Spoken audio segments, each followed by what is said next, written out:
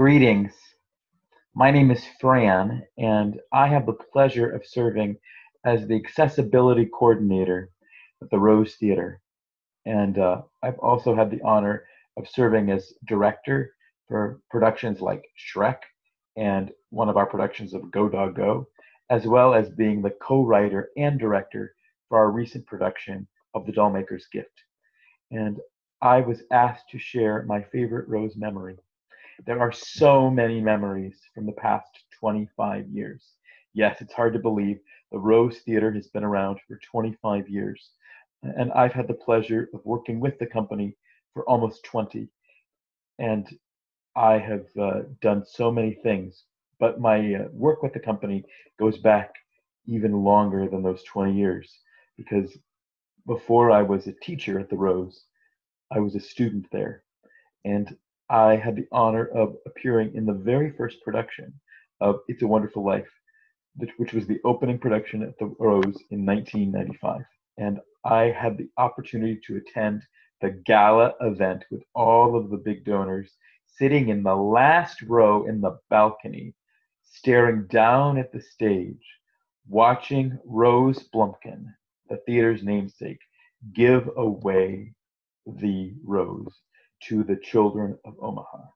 And I remember thinking, wow, what an experience, and how lucky am I to be here now.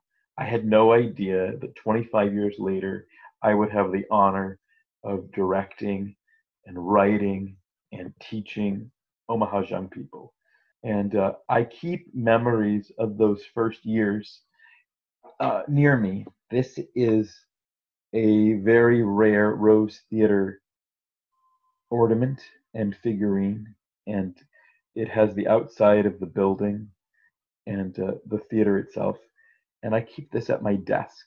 And I have one more piece that I want to share, and I'm going to share my screen right now. I keep this near me too.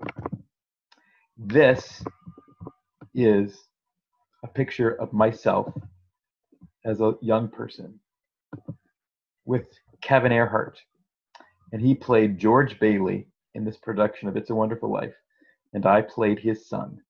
And here we are on the last day of the first production at the Rose Theater, and Kevin and I have worked together so many times as actor, and he's been my director and my teacher and my co-teacher and my friend. And that's the other thing, is that we're so lucky to have you, our audience, and our students and our patrons as our family. And the Rose Theater is a family. And wherever we go, whatever we do, even if I leave this place and go somewhere else, I know that I will always have a family at the Rose.